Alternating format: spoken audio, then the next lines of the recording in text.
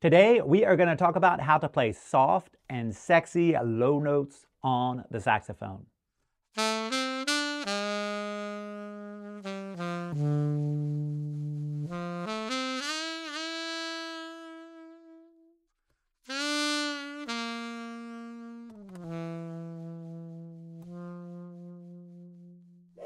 Those are called subtones, and they are oftentimes used when you are playing a ballad instead of playing full volume low notes.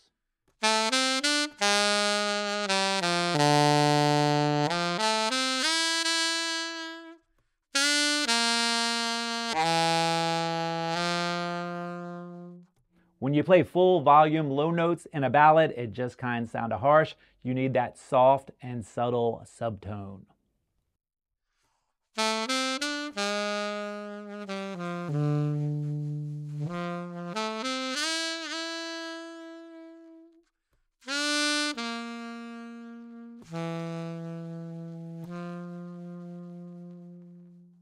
Those notes sound subtle, soft, and airy, and have a really mellow, laid-back sound to them. Before we dive into the tutorial, if you are a regular viewer of my tutorials, you can tell this is not my regular studio at my house in Baltimore. I'm currently in Playa del Carmen, Mexico, and I'm renting studio practice space in a music store. Because of that, you are most likely going to hear some music sounds, maybe some guitars and that kind of stuff in the background. And there is a motorcycle repair shop right next door. So every now and then you might hear a little bit of motorcycle revving and occasional horn beep. But the show must go on. All right, let's talk about how to play subtones. And the good news is there are only 4 steps. The first thing that you need to do to make your subtones sound really good is change your embouchure. Now that's something that saxophone players rarely recommend when it comes to doing pretty much anything on the saxophone. But when it comes to subtones, that is something that you need to do because you need to slow that air down and get a little bit less of the reed vibrating. Now, the way you do that is to move your chin back and down like you're saying the word foo, foo. I know it's weird. It looks a little weird. I'm going to get a little bit closer so you can see it, but we want that chin to come down, get a little bit flat, and come back a little bit. Foo. I know, it's a little weird. But if you get your chin in that foo position, it takes your lower lip and it brings it forward on your mouthpiece, so a little less reed is vibrating, and it brings it down so there's even less pressure. So that's going to help you get that subtone sound, is by bringing your chin down and back in the foo position. This is what it sounds like.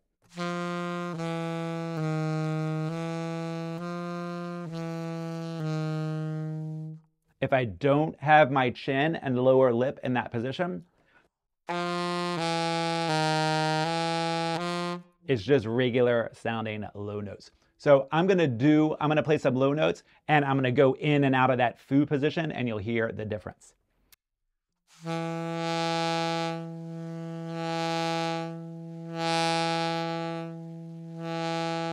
So what's happening is when I go out of the foo position, my lower lip is moving forward just a little bit on the reed, letting it vibrate more. When it vibrates more, I get a bigger, fuller sound.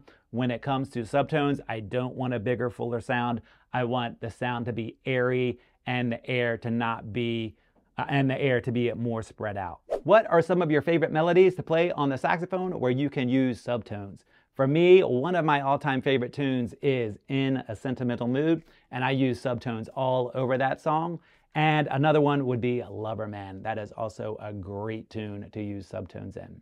So leave me a comment and let me know what your favorite subtone saxophone melodies are. The next step is to slow down your air. You don't want really focused air moving fast, because if you do that, if you're putting that kind of air into your saxophone, you're going to get a big, fat, full sound. So for this, we want to slow down the air and try to spread it out a little bit.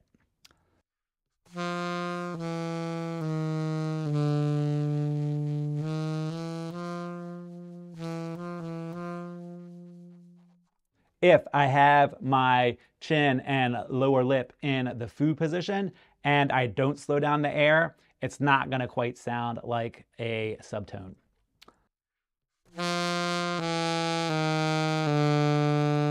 Like that is softer, but it's still a really full tone. And when we're going for subtones, we want more of an airy tone.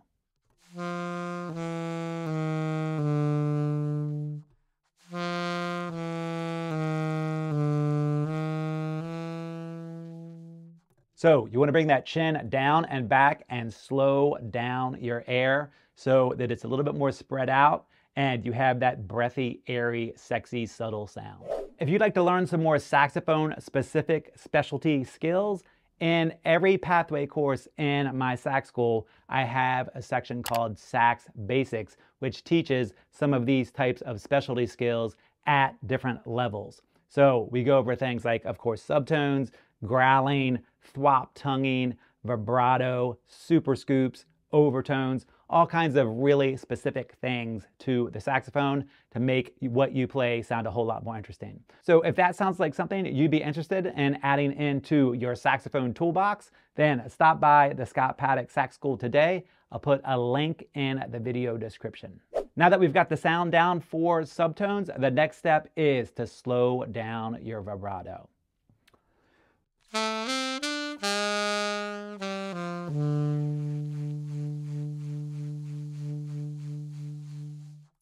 As you can hear, it's just kind of like a slow spin. It doesn't get faster, although it can in certain situations. But for the most part, your vibrato when it comes to subtones is going to be slow. It's going to be part of the note, and it's going to have like this labored spinning sound.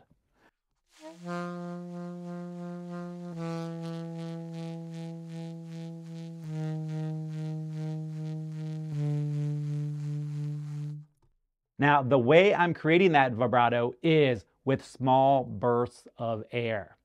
That is not the way you normally do vibrato. That is the opposite of the way you normally do vibrato. You'll usually get yelled at by your saxophone teacher if you do vibrato that way.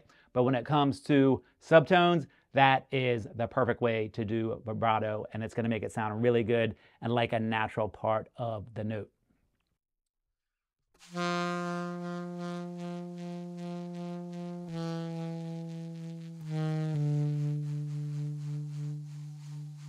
And the last step is to start the note with your air. Now, normally we would never start with the air. We would always start with the tongue. But for subtones, you want to have that gradual start like you're saying ha, ha. So you're kind of sneaking into the note and you're gradually speeding up the air until the note actually sounds.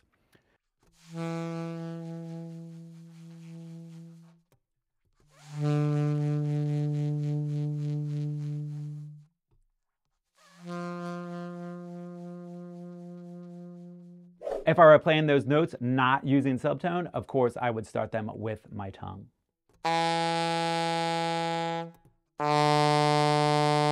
But that sounds way too harsh for subtones, so we're going to start the note by gradually increasing the air.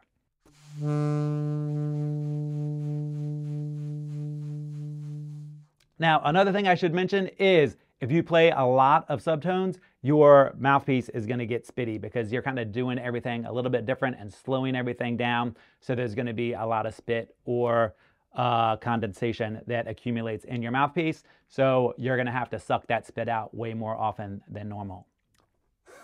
That's why you always need to keep your mouthpiece clean. In addition to starting notes with your air, you're also going to articulate with your air. So it's going to be like a little burst of air just to make the note sound a little stronger. When we slow the air down that much and you're taking in less mouthpiece, it's way harder to tongue to separate those notes. So you're just going to do a little burst of air. Again, this is only true for subtones. Take a listen to what I'm talking about.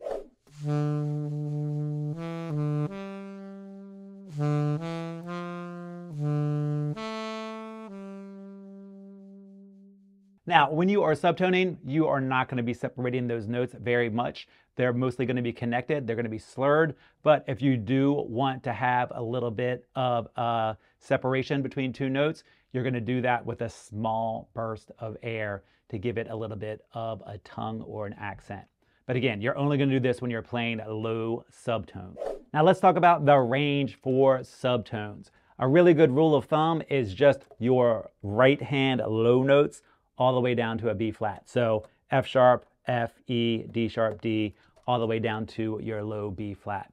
You can play subtones on G, G sharp, and A, but especially if you're just starting off, I would stick to the lower notes and not go any higher than your low notes in your right hand. Now here are a couple disclaimers.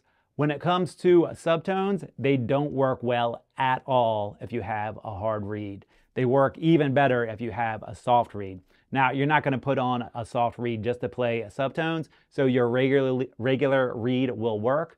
But if you have a hard or new reed, subtones will be much more difficult. And if you have a reed that's broken in a little bit or even a little bit soft, they're going to be even easier. If your saxophone has a bunch of leaks in them, subtones are going to be way more difficult because you're already losing air before you get down to the bottom, and you are moving your air into the saxophone slower, so it might not make it all the way down to the bottom. So if you have leaks in your saxophone, chances are subtones are going to be really difficult to play. Thanks for taking the time to check out this video. I hope that you can now use subtones in your saxophone melodies and solos. And if you would like to dive deeper into my saxophone world, come check me out at the Scott Paddock Sax School.